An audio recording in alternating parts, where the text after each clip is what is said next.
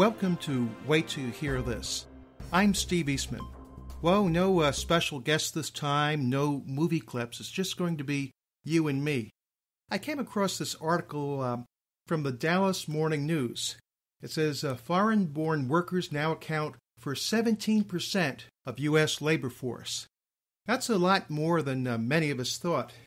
I guess the main thing is we like that poem and the Statue of Liberty.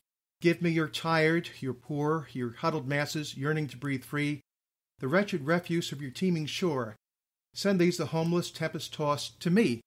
And we'd like to be able to do something like that, but my point today is that we need to have some kind of balance. The U.S. unemployment rate right now, for the latest figures, is just under 5%. That sounds pretty good until you realize they don't count anybody as jobless after they've been unemployed for 6 months. And the problem with millennials getting jobs is really serious. I've heard that about 30% of them, that would be, I guess, age 20 to 35, something like that, are still living with their parents, many in the basement. Many do not have jobs. In fact, there's a lot of people that are underemployed, doctors working at Walmart, and stuff like that. So there really is a serious unemployment program. Now, I'd like to point out, I have a friend who came here from the Republic of the Congo. He came here because of religious persecution, and if he was still there, he would be dead by now. I think people facing religious and political persecution need to be first on the list. I don't have any problem with that. But after that, there are people that have been waiting for years. And what government economists need to do is decide on a reasonable level.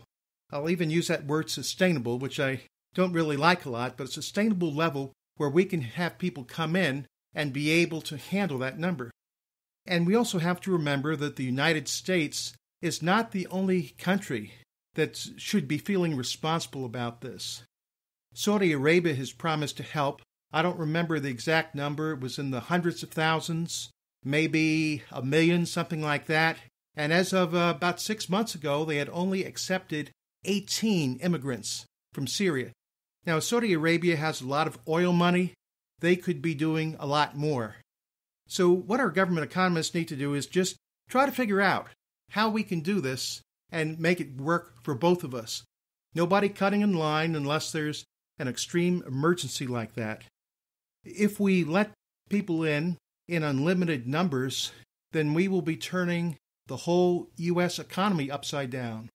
The middle class will disappear, and the immigrants coming here will not have an improved situation. They'll be going down with the U.S. if we keep letting people in like that. So yes, we want to help people. We want to find a rate that will work and let them come under that basis.